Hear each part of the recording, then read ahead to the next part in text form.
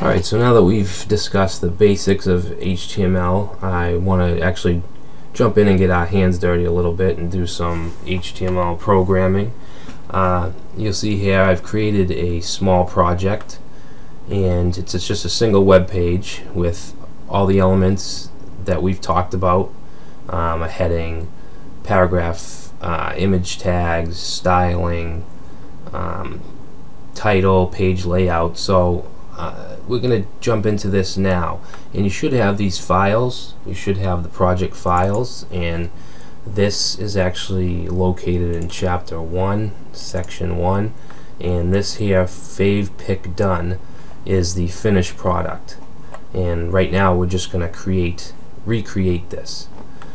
Now, one of the things that we need to discuss is the editor that you're going to use, which is extremely important. You should use something that you're comfortable with. But for HTML and CSS, we don't need any complicated environments. We could actually use just Notepad, standard Notepad. What I would recommend is Notepad++. It just offers a little more developer-friendly tools to use. So you can download that. Just Google Notepad++. I'm not sure the actual URL, but it's free and it's really easy to use, so that's what I'm going to use for this particular series. Alright, so what I want to do now is create a new file. Let me close this out. I want to create a new file to work with. Now you'll see we have the fave pick done HTML file. I'm going to create a new file and I'm going to call it index.html. Let me just do that real quick. Oops. Save as, and you should save the project before you even start. So I'm going to save it to the same folder, chapter 1, section 1, and we're going to name it index.html. So the reason for this, naming it index.html, is so that you don't have to actually type the file name in the browser. So if we had mysite.com/favepick, if we don't want to specify favepickdone.html, then if we name it index.html, the page will load. It automatically loads index.html. So that's why I'm naming this. I mean, it's just, if it's going to be the actual page that you want to load automatically, then you want to name it index.html. So now I want to start the actual code. So we have index.html. Now what we want to do now is just open the index.html in the browser. So I'm going to open it with Chrome, and you can use IE or Firefox or whichever your preference.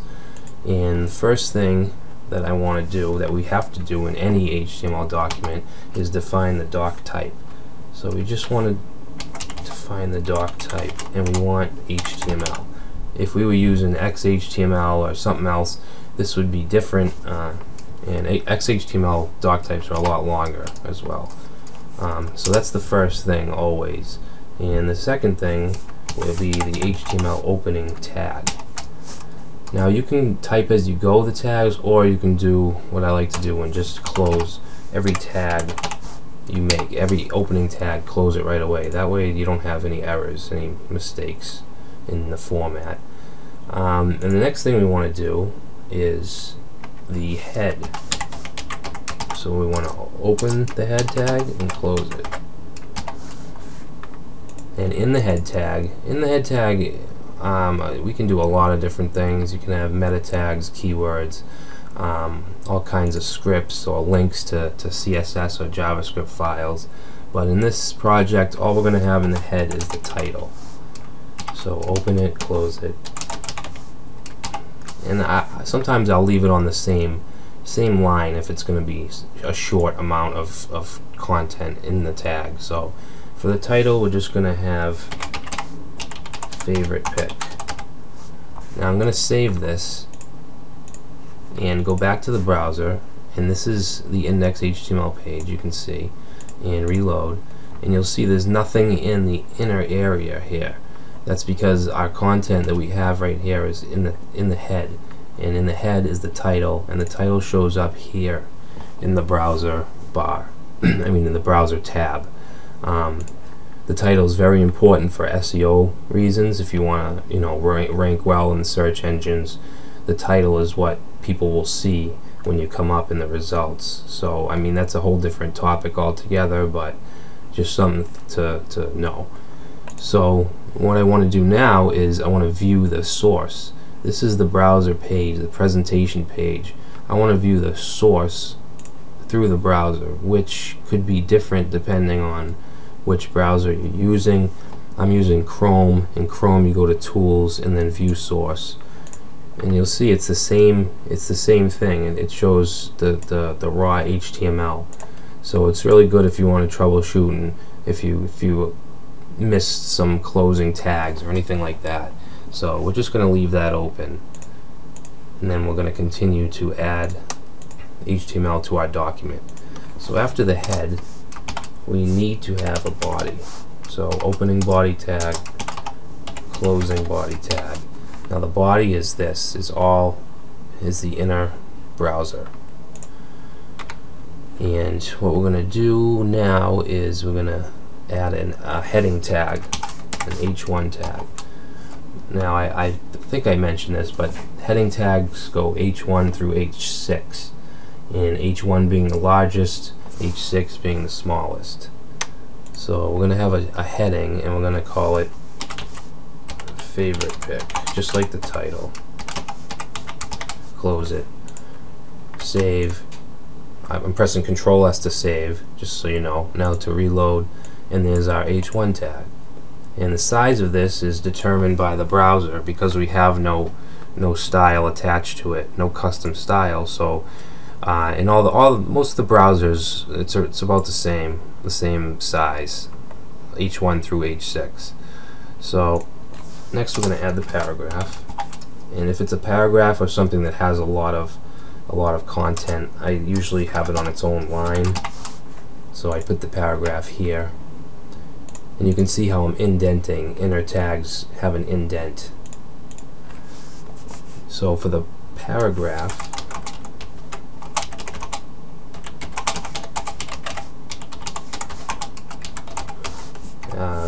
let's see, and you can just write anything here. It's not, the content's not really important, it's just the format that we're looking at. It's bright and strong. Alright, so that's in the paragraph tags. I'm going to save, reload, and there's our paragraph. Alright, so the next thing we want to do is add the image. And the image is a singleton tag, as I explained earlier. So it doesn't have a closing tag. We're just going to have the IMG, and the main attribute is source, which points to the image file, wherever that may be. For us, it's actually in the same directory as the HTML file, so we don't have to use any folders or anything like that. So we're just going to put the name of the pic, which is favepik.jpg. Now if you had a folder here called images, and you had the image in the folder, then you would add the images folder to the file name, to the source.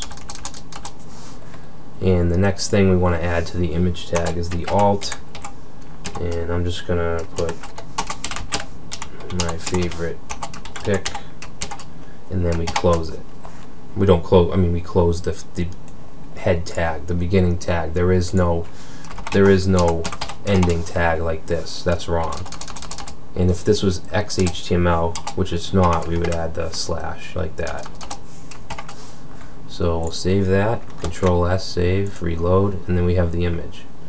So as far as markup, as content, we're pretty much done.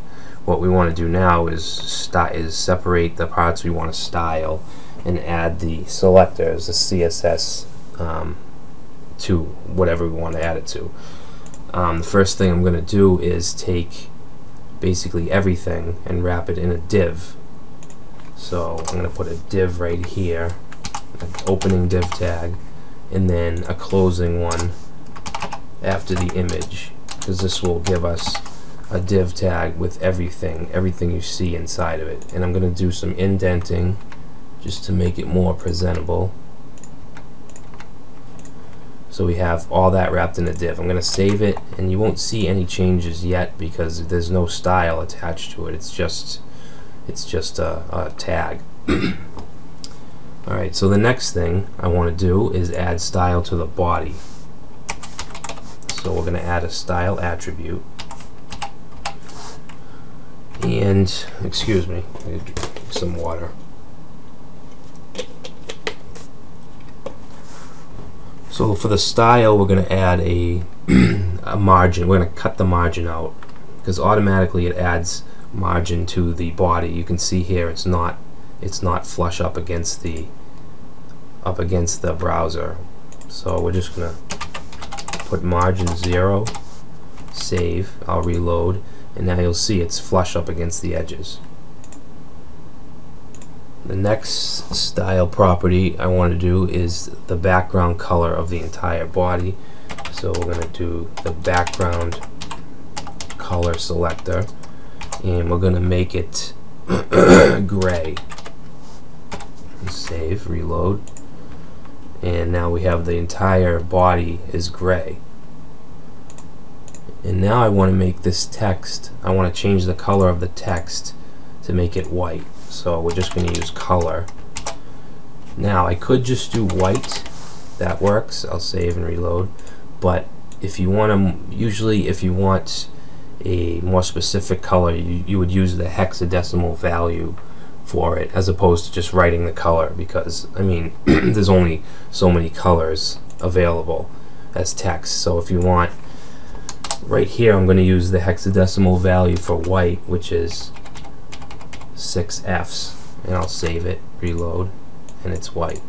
Now I could change this to the black hexadecimal value, which is 6 zeros, save, and it's black.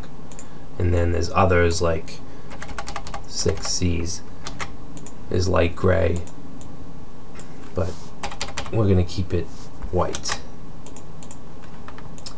Okay, so now what we want to do is style the we want to add some style to the div, which is the entire thing, the entire page. And the only style we're going to give to that is going to be a width of 750 pixels. And the reason I chose 750 pixels is because that's how big the image is. So I want the whole thing to end where the edge of the image is. Now I'll save that and reload, but we won't see any changes because we didn't add anything except the width. And now what we want to do is add to the heading. We want to add style to the H1 tag, and we want to zero out the margin just like we did to the body. I'll reload, and you'll see now there's no top space. And I do want to add a padding. Actually, I'll do the background color first.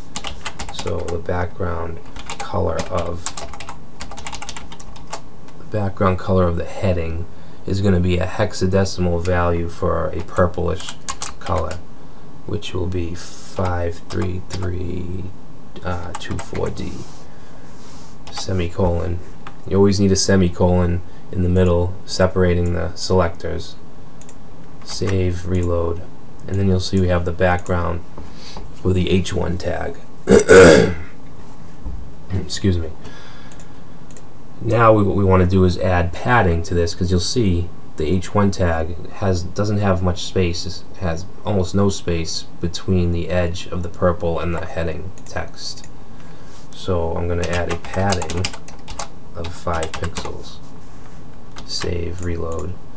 Now you'll see this, it looks much better. There's more space and it looks much more clean. Now the difference between padding and margin, I can show you right now, is that padding is from the edge of the text here, the edge of the text to the top of the div. That's the padding. Margin would be from the edge of the div out. So Let me just show you if I added a margin of 30 pixels, save, a margin of 30 pixels to the heading, you'll see it's from the outer edge out. Padding, I'll just add 35 just to show you. Padding is the inner spacing. So that's the difference between margin and padding. Let's set those back. Okay, so the next thing will be the paragraph. And you can see there's a lot of space between the paragraph. I want to margin that out. I want to zero out that margin as well. Save, reload. Alt. I forgot the style attribute. Haven't done that in a long time. Reload, and now you see the margin's gone. I do want to add a background color of black. I'll use the hexadecimal value. Reload. What's going on here? Oh, quote has to be on the end. Save, reload. Now we have a black background. Now I do want to add a little bit of padding to that too, so I'll do padding 5 pixels and save, reload, and now we have the padding. So it's really taken shape, and we did it in a very small amount of code. And next we'll be talking about tables and lists.